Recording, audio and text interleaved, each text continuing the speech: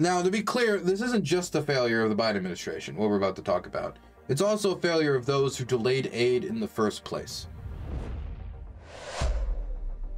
It's also a failure of those who didn't think that it was a priority and thought that it could be delayed endlessly. It's also a failure of those who are being reconciliatory about the idea. That it's, oh, we're spending too much on the Ukraine. Who cares about the Ukraine?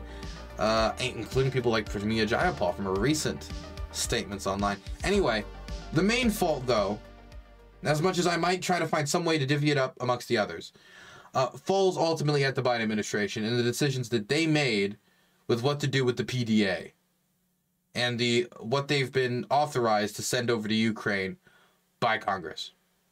So, there's only two more months until Biden's out of office. Biden's going to be out, and honestly, actually less than 2 months. And so the about $6 to $7 billion that is left to send over to Ukraine needs to be sent over before January 20th, because if it's still there come January 20th, it will be President Donald J. Trump deciding what happens to the rest of the aid that has already been congressionally approved, mind you. Mind you, this isn't new aid. This isn't aid that has been magically approved or some magic math that Biden did to manifest this. This has been congressionally approved, but the president also has discretion on how it is used. Therefore, if Donald Trump wanted to hold it back, he kind of could. Or if he wanted to, for example, send stuff that is not as needed, he could do that, but presumably he would just not send anything. Now, it didn't need to be this way. It wasn't like we just found out that Zelensky and gang were facing, a struggle for survival, and that Donald Trump could be the next president of the United States. To make a long story short, and so we don't have to read all of this article, what has essentially happened is that we've waited so long that White House officials don't believe it is possible to get all the aid to Ukraine on time, meaning that there will be a certain amount of aid that is not sent over in time, and that will be likely held up by the next administration. Now, if we were started sending increased amounts of aid months and months and months in advance, with the priority of making it so that when January 20th comes around, there's nothing left in the stocks, so no matter which outcome comes out of the election, Ukraine will have the aid that was approved. That did not happen, though. That's not what the Biden administration did. That's not what they did. And now they're trying to rush aid out the door. And the problem is that some of the stuff that could be sent over, like armored vehicles, like if they wanted to send over a whole new set of Bradleys, it takes time to test them, to examine them, and to make sure they're up to snuff, and then supply them before sending them over. And it would take so much time that it would likely not be sent over in time, and while it was still being prepared, Donald Trump would be sworn in. Meaning that what they're likely going to do is concentrate largely on artillery shells, munitions, and artillery systems. And the reason is it's just much easier to pack and much easier to send over. And you can do it in a much larger quantity. And so they're going to be focusing on the stuff that is most needed, and they know they're going to need, like artillery shells and artillery, and are easiest and quickest to pack. With the rate that they're imagining getting over to Ukraine every month being at the upper echelons of about $750 million worth of aid every month. And at that rate, with how much that is left over, yeah, no, there's probably going to be $1 billion or two left over when it's all said and done. And $1 billion, $2 billion, that's a lot of money. That can be a fair bit of shells. But there simply don't have enough shells to send them all over right now without reducing America's military readiness, which the Pentagon, for the entirety of this war, has refused to do. It is going to refuse to do it again here. Meaning that we do have other shells that we could send. The Biden administration could push the Pentagon to have a temporary reduction in military readiness to kind of get these shows over there under the timeline we have, because sometimes seizing the moment is what's important. I don't think they're going to do that, though. I don't think, considering how much experience Biden has and how much he's been in Washington, that he's going to make a decision like that to try to seize the moment. Either way, the Biden administration is now trying to rush through aid as quickly as possible. You know, we block aid for 6 months, unblock aid, send some of it, and then when we find out, oh wait, the next administration might not be so friendly to this, now we start to kick it up. Even though we knew months ago that Trump might be the next president of the United States. Okay, so this, a little aggravating, and I would say that it is a failure of the administration not to organize it being sent before the inauguration of the next president. And I don't care what people say, America is quite renowned for its logistics. If we really tried and concentrated on it after we passed the aid, I think we could have sent it in time. Okay, that's the first thing. I wanted to also read one more thing, and it comes from the article, and we have to read it. And this infuriated me so much. Honestly, out of all of the Biden decisions that has been made, this is the one that probably angers me the most. And that's saying quite a lot when I'm about to read you. Because, you know, obviously the worst of the worst was the 6-month period where aid was not being sent over. Because you cannot say you're going to support an ally and then stop sending the aid during crucial battles where they're fighting for their most defensive positions. When people are dying. Like that, to me, that is morally repugnant to a level that is unforgivable. But definitely for the politically partisan reasons it was done for. But that was not completely in Joe Biden's control, because there was a Republican House that was stopping it, led by Mike Johnson. This, though, was a decision that was within his control.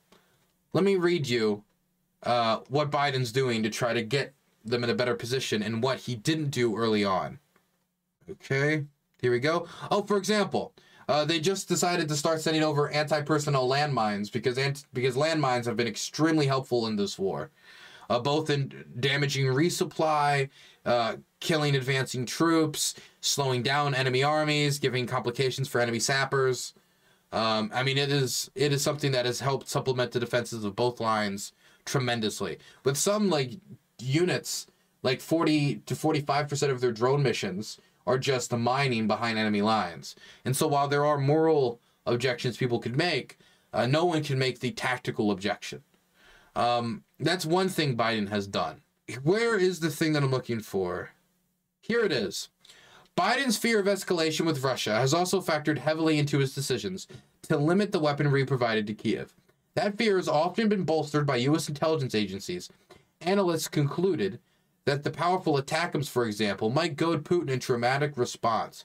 According to 2 senior administration officials, Biden ultimately allowed ATACMS to be used inside Russia after North Korea sent troops to aid Moscow, hoping to send Pyongyang a message that it risks suffering significant casualties. It was not the first time he had hesitated to upgrade Kiev's firepower.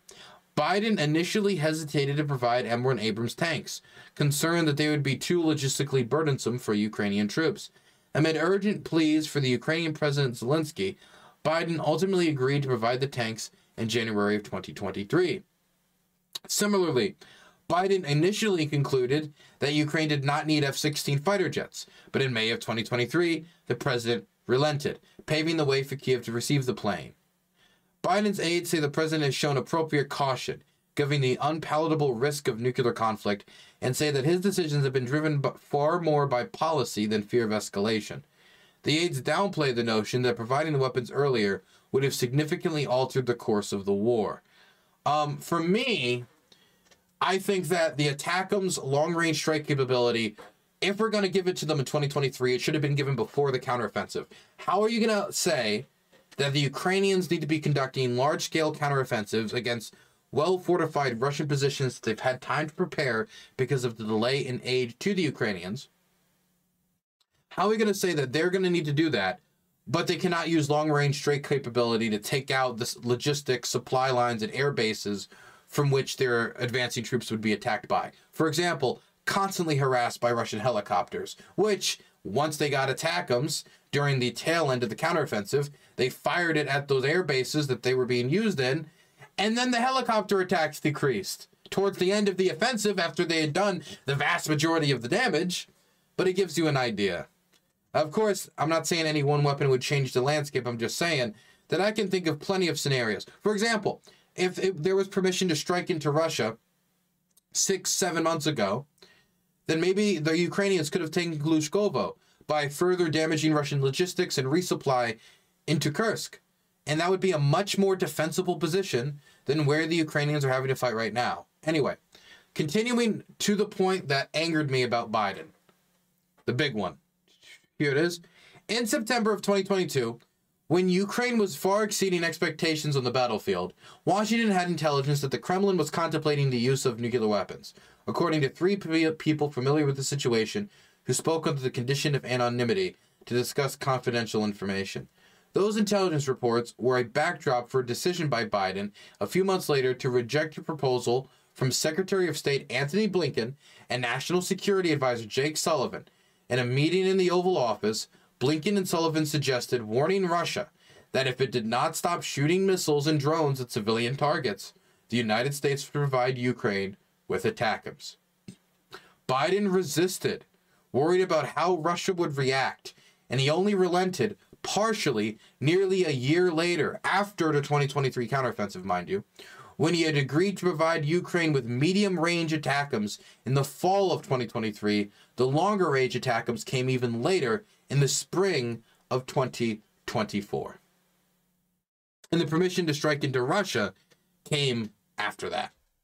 I remember when there was the Russian strike on the children's cancer ward in Kiev, I said if there was ever a moment for where the Biden administration would escalate based upon the defense of civilians and trying to deter future attacks on civilians, it was that moment. It was that moment when the Russians fired a missile, hit the cancer ward, heavily damaged it, and didn't take out any military installation. It was something that horrified the entire nation, something that disgusted the entire nation, something that disgusted the entire world, and we had no response. If you want to make it, so this is the problem I have. We want to both not provide Ukraine with enough air defense to protect its airspace, while also holding back the Ukrainians from making the long-range strikes necessary to take out the archer that is shooting the arrow. If you can't shoot down the arrow, then you got to take out the archer. And if the archer is taking shot after shot in crowded civilian areas, including children's cancer hospitals, to the point where I go around and I interview people in medical centers, and I can't even say what the location was, I'll just say medical centers, and they'll tell me, please do not allow our information to go out. Civilian hospital, mind you, treating civilians, because they're worried that their hospital is going to get hit with the Caliber missile. That shouldn't be the case. Russia has a record of doing this. They hit 4 hospitals in 12 hours in Syria, much of it documented. There's reporting on it online if you want to look into it. There's just no, if there was any point to do it, it was then.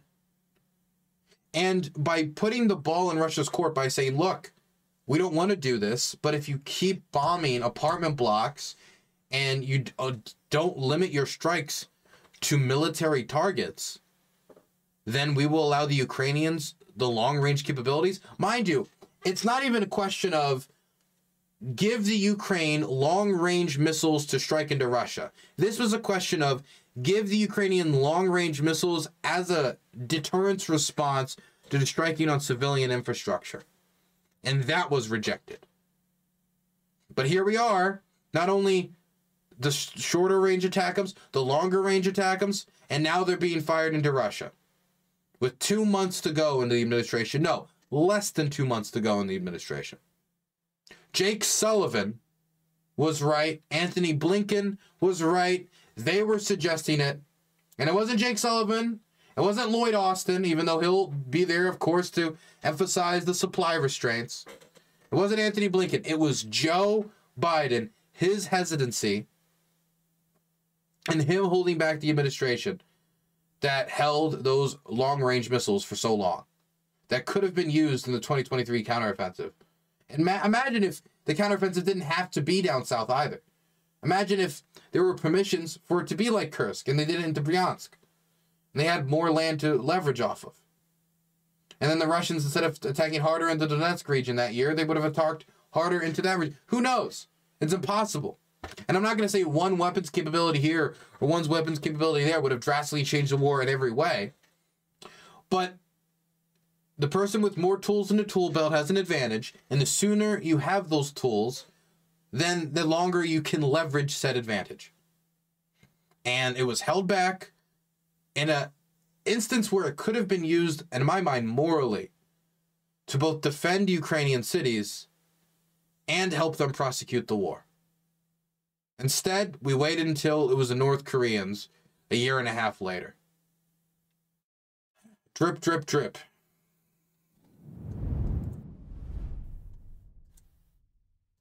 Drip, drip, drip. The drip never stops.